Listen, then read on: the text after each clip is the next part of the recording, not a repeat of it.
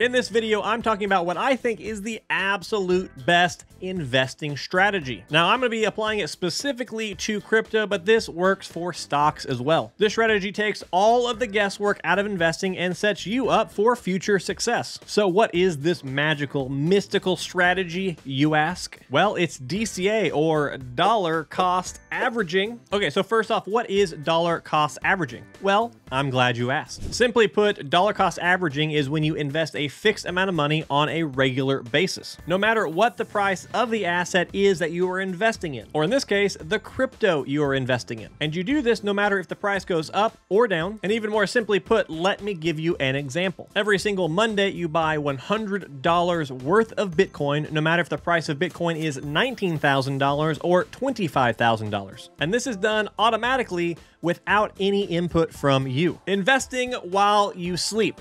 Technology. So why is this the best strategy in my opinion? Well, it's proven. It's a proven strategy. It takes emotions out of the equation. It turns you into a cold, calculated, investing machine. If you rely on yourself to manually make investing decisions, you'll choose times when it feels right instead of times when it actually is right. People see hype and then they buy. People see low prices and they don't. It's just human nature. And when you use dollar cost averaging, you buy without even thinking about it. When you use dollar cost averaging, especially during a bear market, you all of a sudden expose yourself to potentially insane opportunity. And what exactly do I mean by that? Well, let me show you with some maths. And we're going to do that by looking at two different scenarios. One scenario will be where you buy during a bull market, where everybody is excited and they're online picking out what color Lamborghini they're going to buy. And in the second scenario, where you're buying during a bear market, when everyone around you is telling you that crypto is dead or that crypto's all one big scam. And in these scenarios, let's say you buy $17 worth of crypto every single day, which works out to a little over $500 per month being invested into crypto. $510 to be exact, which is roughly the amount of money I started with when I started on my crypto journey. Or, pick any amount you want. The calculations will work out to roughly the same thing. Now, let's say you did this $17 per day investing thing through the entire recent bull market, all the way from October 2020 until today. If you did that, you would have invested $11,000 in total over that 2-year period. And if you had been investing in Bitcoin while doing that, you would have accumulated 0.33 Bitcoin, or about $7,280 at today's value, meaning you'd be at a 33% loss right now. Now, let's say you did that same scenario, but during the last bear market, invested $17 per day from January of 2018 until September of 2020. During that time, you would have invested a total of $16,580. And in this scenario, you would have accumulated 2.37 Bitcoin in total, or $27,710 at today's price. A gain of 67%. Now, if we look at those same accumulation numbers, but we view it through the lens of Bitcoin's previous all-time high of $69,000, nice. You would have accumulated $22,700 worth of Bitcoin during the bull run, so a little more than doubling your money. But the bear market math is even more amazing. Accumulating through the bear market, you would have accumulated $163,000 worth of Bitcoin if you had done the dollar cost averaging through the last bear market, or a cool 883% gain. Very nice. And it's the same story for Ethereum. So let's take a look at that. Again, investing $17 a day into crypto, or in this case, Ethereum, for the entire recent bull market would be about $11,000 total invested. And during that time, you would have accumulated 7.43 Ethereum, which at today's price is worth a little over $9,000, aka a total loss of $1,830. Now let's look at the other scenario where if you'd done that same thing, but through the last bear market, so an entire total investment of $16,580 during the bear market, you would have accumulated 77.56 Ethereum, which at today's price is worth $33,790, or a gain of $17,200 200 or 103% return. Once again, let's look at these numbers through the lens of Ethereum's previous all-time high of a little over $4,800. If you'd bought all the way through the bull market and Ethereum gets back to that all-time high price again, you will have accumulated $36,000 worth of Ethereum, or a 229% gain. And in the scenario where you accumulate through the bear market is even crazier. At Ethereum's all-time high price, you would have accumulated $337,000 worth of Ethereum, or over a 2,000% gain. Whoa. Now, let me be very clear here. I personally think that dollar cost averaging through the bear and through the bull market is a great idea long term, although right now that bull example doesn't feel so good because everything is down. But eventually, in another 5 or 10 years, even those prices will look low, in my opinion. So yes, technically, if you had been dollar cost averaging through this recent bull market, you would be down right now. But again, I believe crypto will recover big, so that loss, that current short-term temporary loss, will turn into a big win in the future one day. What I'm trying to do here is simply drive the point home that there is huge opportunity if you dollar cost average during a market like this, a bear market. All right, now that I've driven that point home, get inside the house point, you're making a fool out of yourself. That's a very bad joke and a big stretch. So now you're probably thinking, I want a piece of that action. So what do I do next? Well, the first piece of action that you can take right now is to smash that like button. In doing so, you really help out this video, get more views and more eyes on it. So I really do appreciate it. It costs you nothing and it means a lot to me. And if you're watching this and you like what I have to say, or you like this video and you haven't subscribed, consider doing that as well. Okay, now let me actually tell you how to do this strategy. Well, there are 3 methods that I want to share with you that I really like for doing this strategy. Method number 1 is KuCoin. KuCoin is an exchange I use every single day because I'm dollar cost averaging on it every single day, and I really like the platform. Some of the advantages of KuCoin is that there's a huge number of cryptocurrencies that you can buy and therefore dollar cost average into. And as I'm about to show you, it's very easy to set up a dollar cost average bot, so it does it for you while you sleep. Another big bonus of KuCoin is there's no KYC required, meaning you don't need to verify your identity if you don't want to, as long as you're okay with a maximum per day transfer limit of 1 Bitcoin, or at today's price, about $22,000 worth. Another big advantage of KuCoin is they have really, really low trading fees. And in fact, if you use my link down in the description to sign up, you get 20% off of all your trading fees forever. So those trading fees that were already small get even tinier. Now, the main downside to KuCoin is that they do require KYC if you're going to bring your fiat money into KuCoin. And if you are going to move fiat onto KuCoin using their method, it is quite a hefty fee to take that fiat and move it over to the KuCoin exchange. So really, I recommend bringing your fiat into the crypto world elsewhere and not use KuCoin, but you can certainly do that if you really want to. And also, one other con to this and the others that I will say is that this is a third-party platform, and we've learned recently that third-party platforms present a big risk.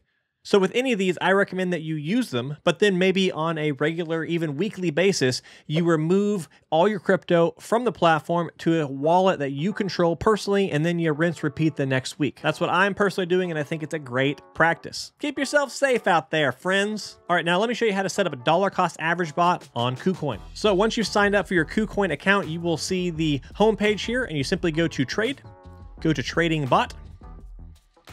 And in my case, it defaults to this Pro page, but we're going to go all the way here to the right where it says Classic Version. Click on that, and then you're going to be presented with all their bots. The one I use is the dollar cost average bot right here, and it's really easy. You hit Create Bot, you pick what you want. Let's say we're going to dollar cost average into Flux, select Flux USDT. We're going to say the first investment starts now.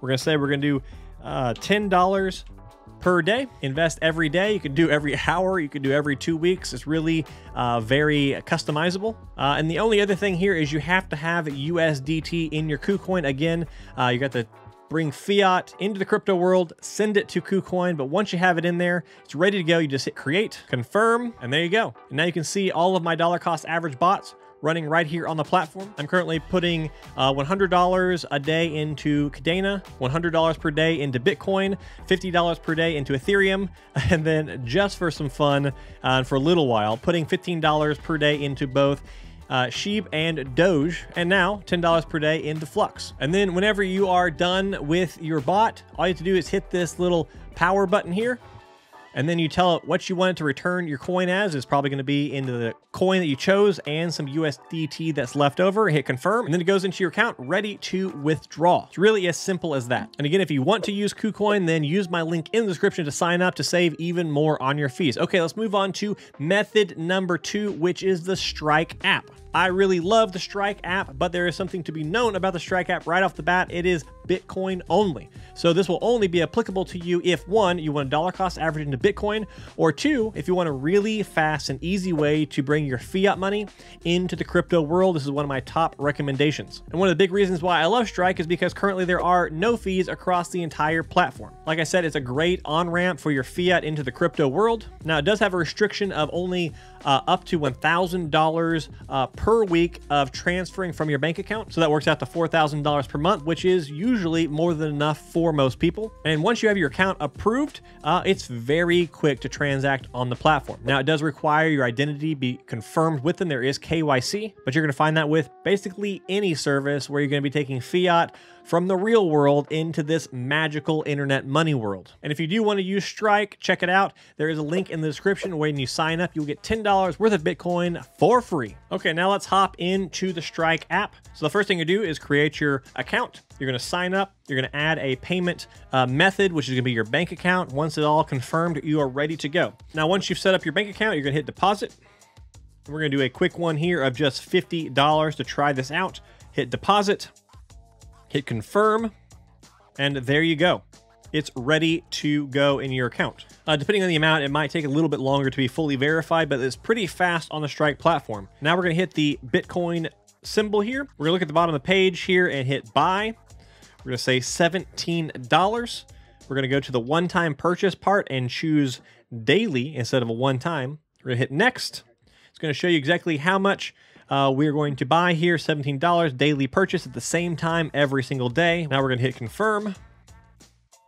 And there we go. Hit the little check mark and we are done. And it will continue buying until it runs out of money in your Strike account. So you just got to continually top it off. Now let's jump into the third method, which is Gemini. Now, right off the bat, one big con with Gemini compared to these other two is it has the highest fees by far.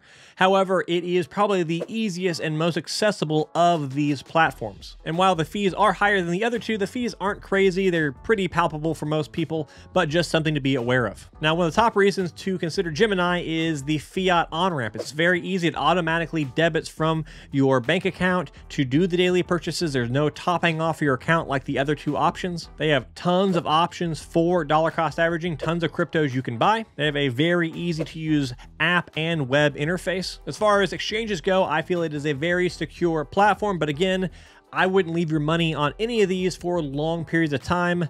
Not your keys, not your coins, so the saying goes. And like the other ones, if you use my link in the description, you will get a kickback of $10 when you sign up. And like the other ones, if you're going to do fiat to crypto, there is KYC, so you have to be confirmed on your KuCoin with your identity. But when you do give over your identity and you do pay the slightly higher fees, you do get a lot of convenience, so something to consider. All right, now let's jump into the old phone. Let's dive into my phone and let's open the Gemini app. Now, again, you'll download the app, you'll create an account, you'll get verified, all this stuff. It takes a little bit of time. It's not an instant up and go kind of a thing. But once you do have it set up and you do have your bank account and all that stuff connected to it, you're going to go to this market tab at the bottom. You're going to find whatever crypto you're looking for. In this case, we're going to do Bitcoin. There's a big trade button at the bottom. We're going to hit trade, and then we're going to hit buy. And then where it says USD balance, we're going to click on that. And we're going to select our checking account that we've attached. Now, Gemini does have a daily limit of $15,000 per day, which for most people is very high, so I wouldn't worry about that for most people. But if that's not high enough for you, well then explore their other options of confirmation or wiring money or whatever. So once you've selected which account you're going to be debiting on a regular basis to do this by, you're going to select how much. Again, $17 per day. We hit continue. Frequency, we're going to change it from one-time buy to recurring. And we're going to say, scroll up to daily, confirm, continue, purchase type, buy only, or if you want, if you have this enabled in your account, you can buy and earn interest.